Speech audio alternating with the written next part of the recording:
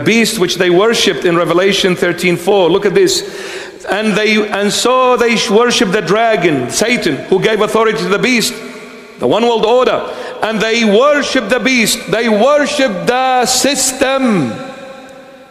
Everybody who is following the system adhere to what governments are saying, for governments are from God. This is church leaders talk.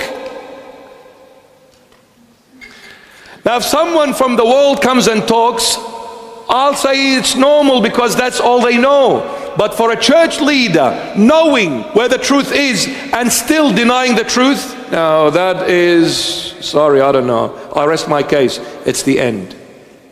It's the end. And they worship the beast, saying, who is like the beast? Who is able to make war with him? They are challenging God. Now God is an iCloud Herrero. Now God is an AI. They're challenging God. Who can challenge the system? We are enslaving everyone.